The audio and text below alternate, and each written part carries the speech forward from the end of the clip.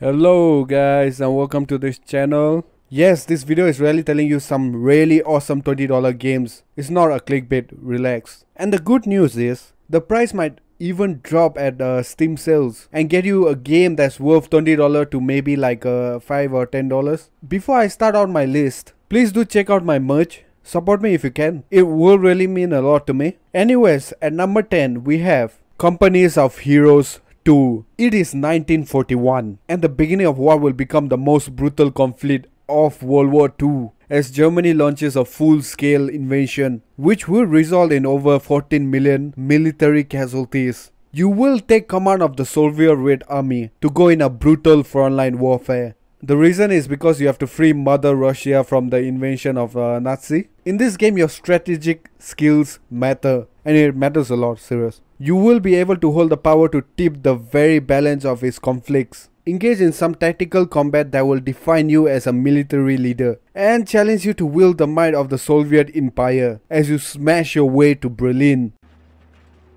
Enemy troops! We have more conscripts at our disposal. Combat engineers, we are gone. Number 9. Europe Truck Simulator 2. Players choose their HQ location in any of the map's city.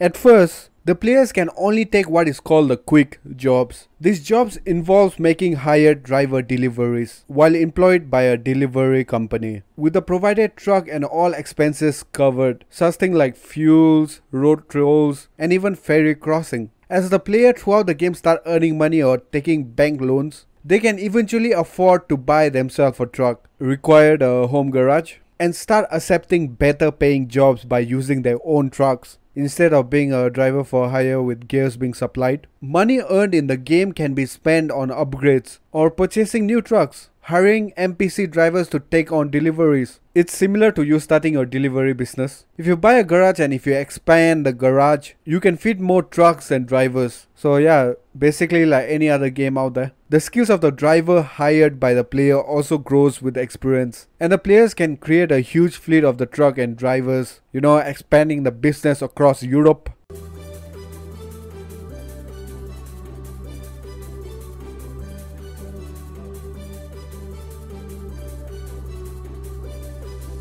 Number 8. The Forest. In the forest, players control Eric and must survive the forested peninsula in search of his son, Timmy. After a devastating plane crash, players must survive by creating shelters, weapons, and other survival tools. Inhabiting the peninsula, along with the various woodland creatures, they are also a tribe, not a normal tribe. They are cannibalistic mutants who dwell in villages on the surface and in deep caves beneath the peninsula. While they are not necessarily always hostile to the players, their usual behavior is aggressive, especially during the night. So try out this game and try to survive the night,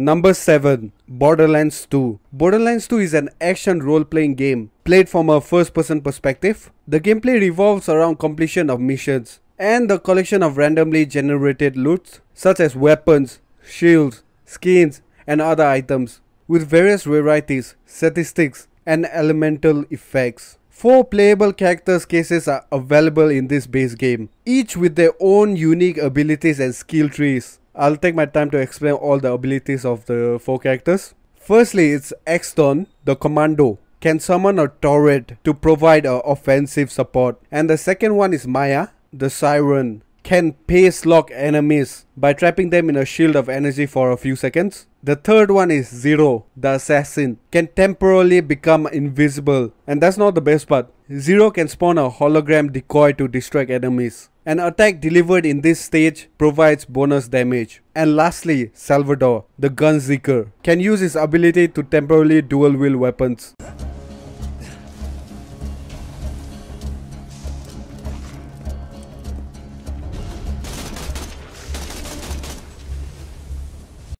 Number 6. Call of Duty World at War. World at War features more mature theme than the previous Call of Duty installments, and it's open-ended, giving players multiple ways to complete objectives. Players fight alongside AI-controlled teammates. They help during the game's mission by providing cover fire, shooting down enemies, and dancing on the street. I'm just kidding. And clearing room for Inter. When playing the Wii version of the game, instead of using a normal controller, such as the ones you used in the Xbox 360 and the PlayStation 3, an optional gun-like expansion controller known as the Wii Zipper can be used.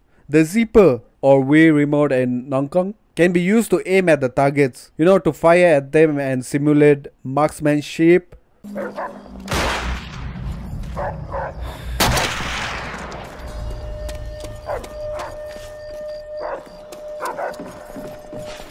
Number 5. Friday the 13th. Friday the 13th is a semi-open world game, third-person survival horror game set through the 1980s. In a variety of locations in and around the fictional Camp Crystal Lake. The game is a multiplayer video game with up to 8 people able to play in one session. One player is randomly selected to control Jason, whose objective is to kill as many as possible before time runs out. Playing as Jason grants special restriction abilities, including being able to sense nearby. That's not all, and to teleport anywhere on the map. Okay, I can already see why this is a very fun multiplayer game.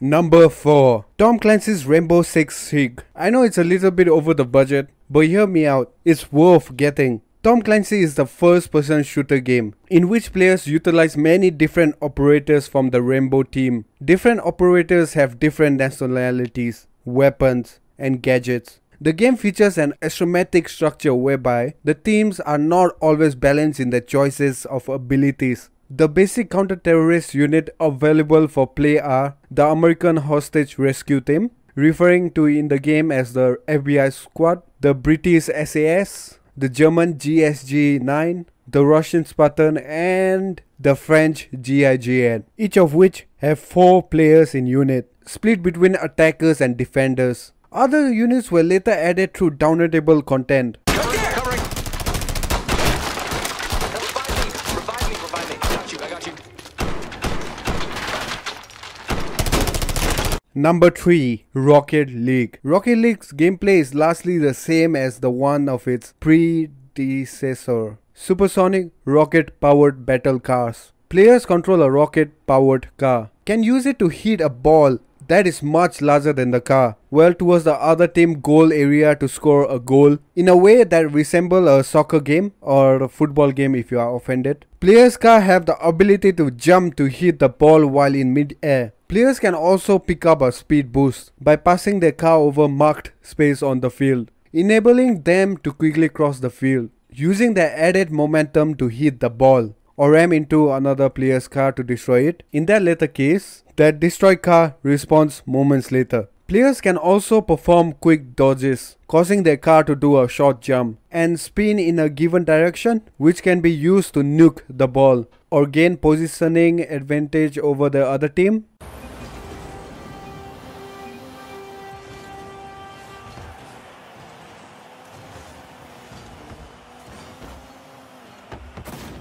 Number 2. For Honor. For Honor is an action fighting game set during the medieval fantasy setting. Players can play as a character from 3 different factions, namely the Iron Legion, the Knights, the Warborn Viking, and the Down Empire. A 4th faction, the Wu Lin, was added in the Marching Fire expansion in the October 2018. Each hero also have quarters in their own languages that will trigger when certain actions are performed. The Knights speak Latin, the Vikings speak Icelandic, the Samurai speak Japanese, and the Wu Lin speak Mandarin. Each faction have 4 classes at launch, with 2 more being added at the beginning of every season of the faction war.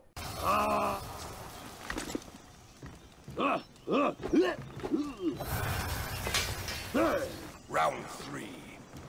And finally, number 1, Saints Row 4. Similar to previous Saints Row series games, Saints Row 4 is an open world action game with third-person shooting elements, where the players are free to explore the environment and, at their leisure, play story or side missions. As the leader of the Saints, a street gang that has become the world's most powerful and popular organization. The player is elected president of the United States. Yes guys, you are the president, this is no joke. Receiving superpowers. Yes, that's also true. And fans of an alien invasion.